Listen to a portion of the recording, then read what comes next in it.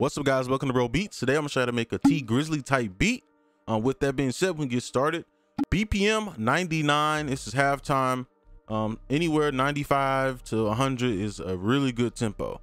So I'm gonna pop these drums and sounds up.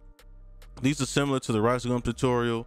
A few different things. We have some strings, a synth bass, and a piano, and these same bells. All right, and then basically the same drums. Your drums, they don't really matter, just the sound. So I'm gonna get the drums out the way. All right, so right off the back, we can just right click, fill each two steps, and we're gonna need to shrink this down. Actually, I'm gonna do the drums on a different pattern just because I don't want to mess this up. So let's go here, and since this is halftime, I'm gonna put this kick here just so I can stay on track.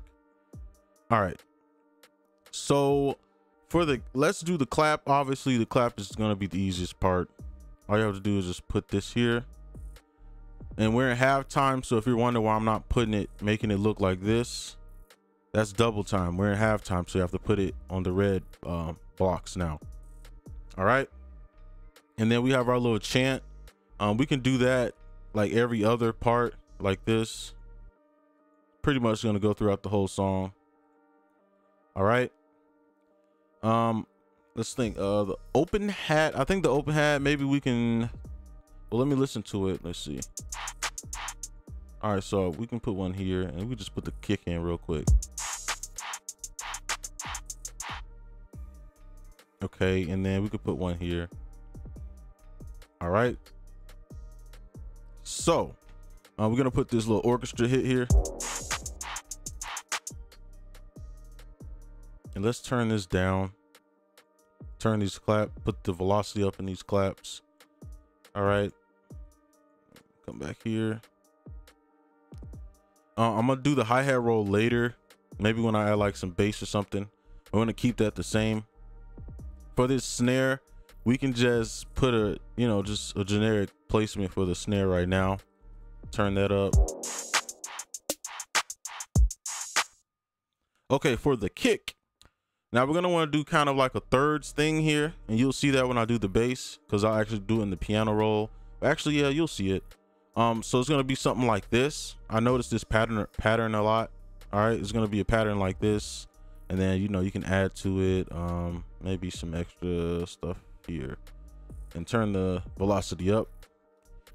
And we're gonna adjust this, all right, based on our bass. So this is just something to have right now, so we're not completely done, because we're gonna have to add kicks to the actual bass when we figure out the melody and stuff. So this is what the drums are gonna sound like.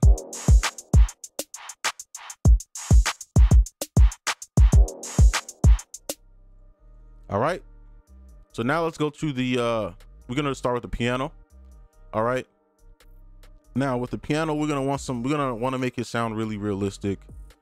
All right, now we could go with like the Nexus piano, but I already kind of did a tutorial with that with the Rice Gum, so I want to do something a little bit higher quality, I guess. So with the piano, we can go to the chords, and we can we can kind of build a chord.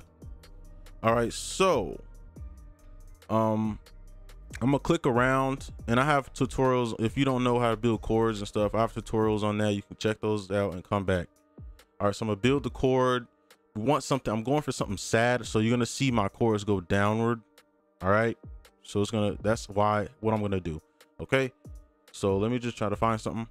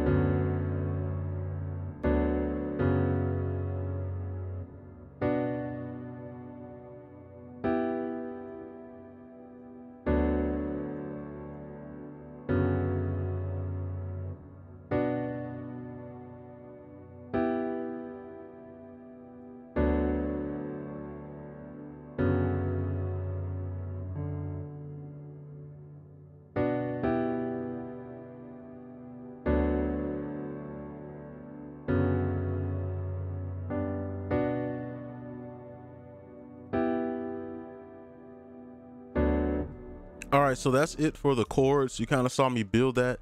So now we're gonna make it realistic, or just somewhat realistic. All right, we're just gonna get by. We don't want to, you know, do too much. We just want to get by with this.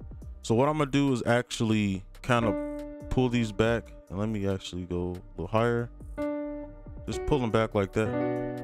All right, and I'm just do the same thing with the top two of each chord, except for maybe these. Probably do, you know, more over here because there's more chord, no more notes.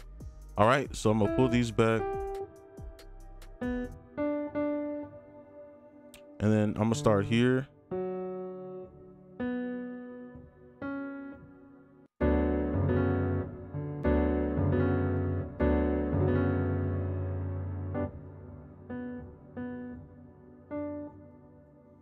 And let's pull these so that they don't overlap. All right, and that's fine. That's fine.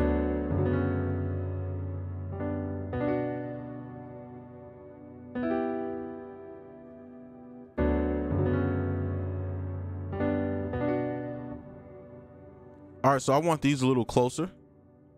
All right, so I'm gonna go a little smaller with the steps and just bring them in.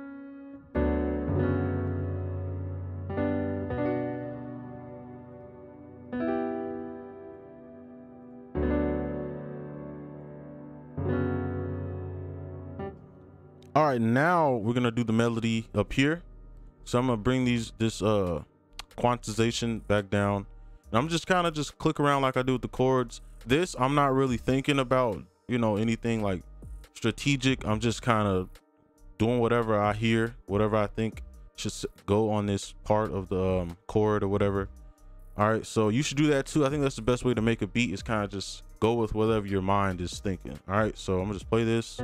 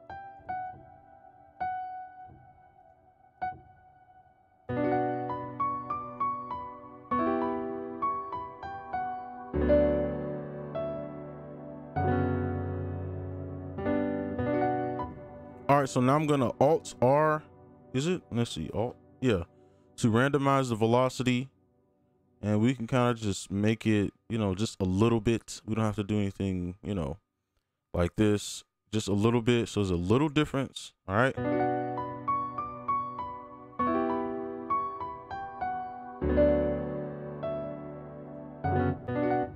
And I want to pull these in a little bit because it's just kind of, it's too delayed to me.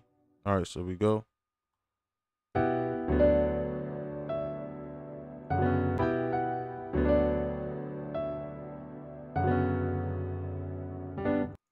right, so now what I'm gonna do, all right, come on. So now we've done the blueprint for the whole entire song right now, all right? So now I'm gonna take this top part, go to edit, copy, and just copy this to the bells, all right? And then I'm just gonna quantize this whole thing, go to beat, quantize it. Oh, that's too, let's try this one. All right, and just make sure everything's clear, and let's just try some, not the velocity, the octave. Let's see, it's off. All right, come on.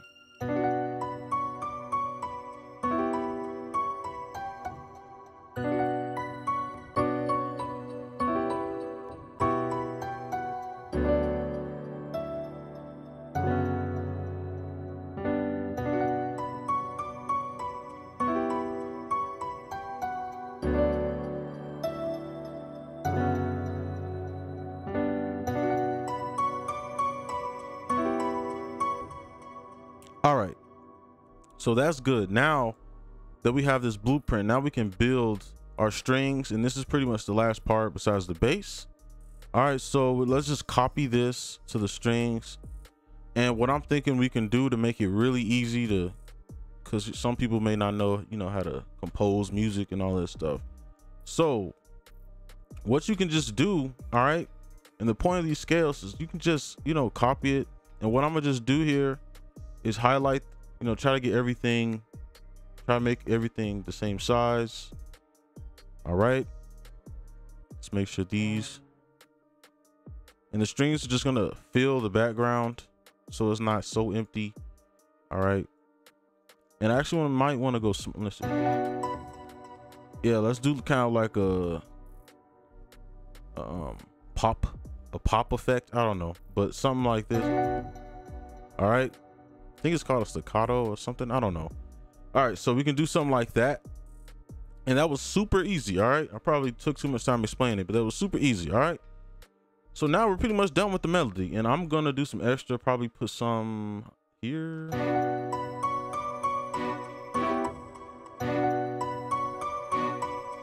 Yeah, so I'm gonna put something here. I think we're missing a note. Let me see, are we missing a note? B, missing B. All right, let's pull this over, and this will just create some bounce in the beat, something like that. All right, nothing too crazy. Put something there. All right, now we should be good. Now let's do the bass. All right, and I'm gonna probably already have my drums mixed and stuff, so I'm gonna just mix these real quick.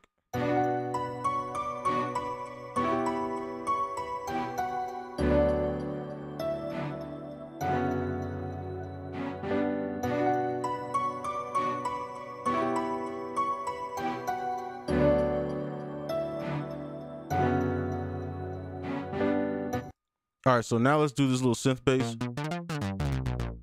I think this is in all of his beats or his songs.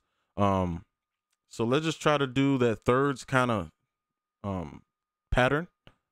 All right, so I'm gonna just listen to this and just kind of just feel for whatever plays in my head. All right.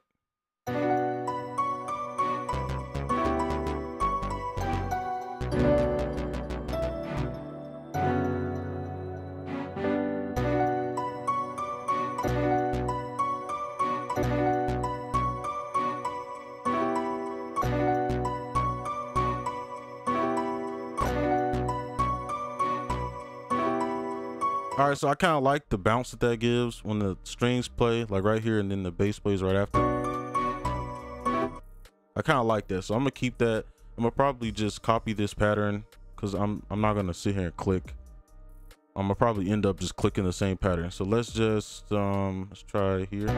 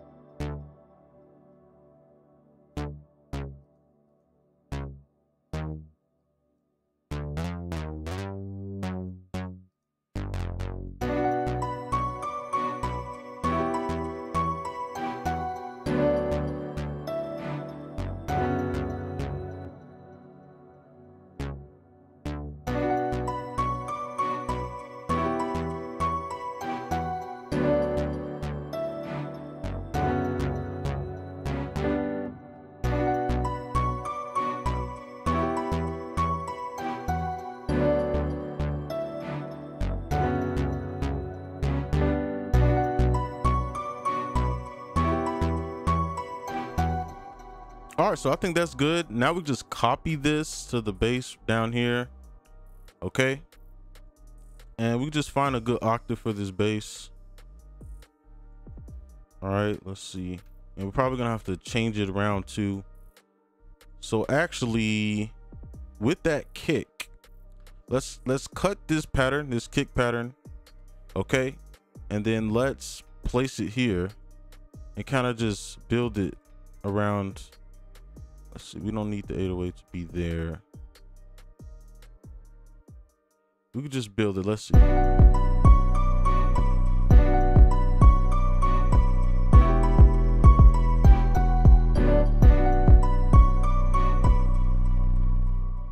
Let's try moving this.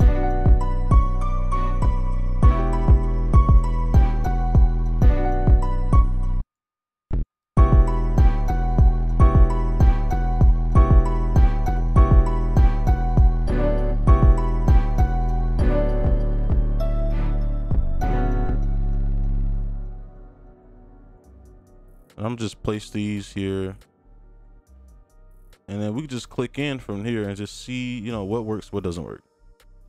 Let's pull these down.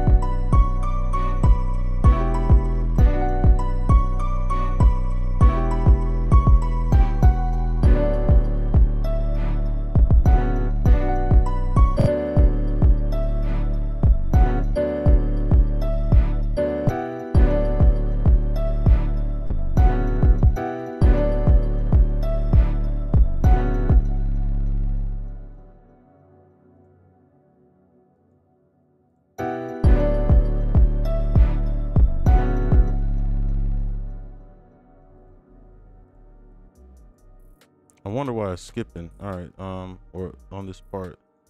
So let's just do some editing. Oh, it's going lower. So let's actually just pull it up.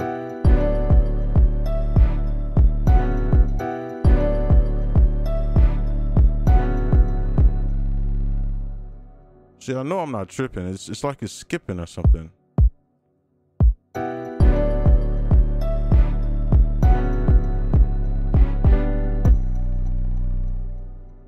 All right, we'll just have to deal with this. So I think that's good. All right, so the beat is pretty much done now.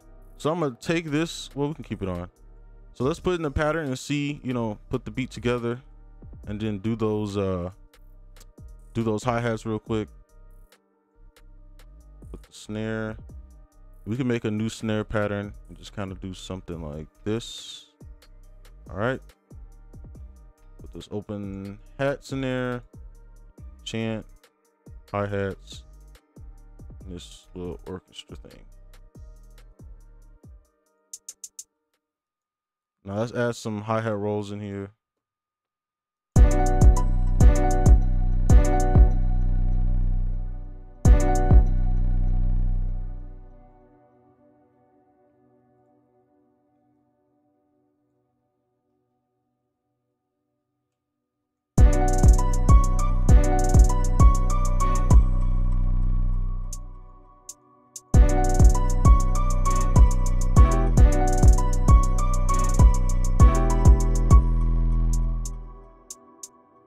All right, let's do that. And let's pull these up.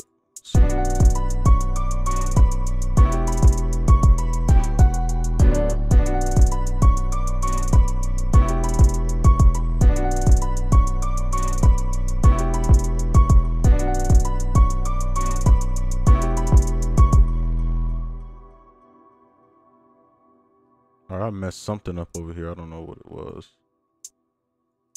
Okay.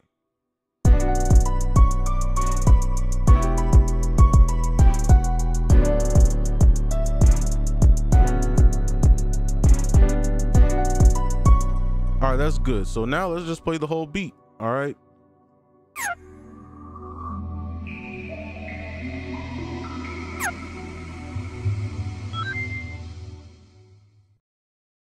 All right, so here we go.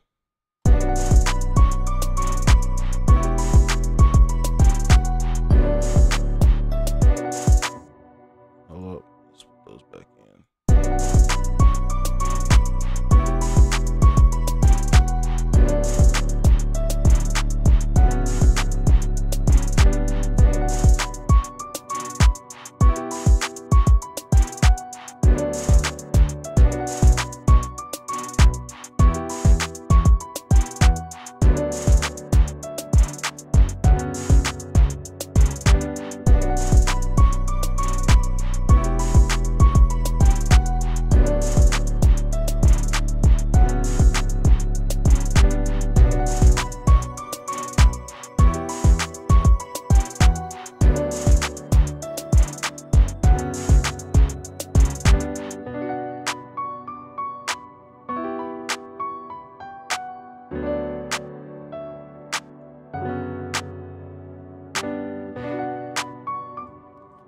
All right, so I think that's pretty much it. That's how you make a T Grizzly type beat.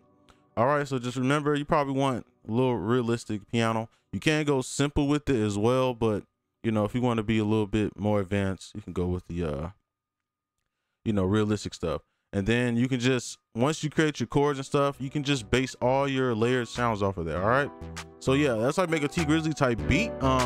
Like, comment, and subscribe, and I'll see you guys in the next one. Peace.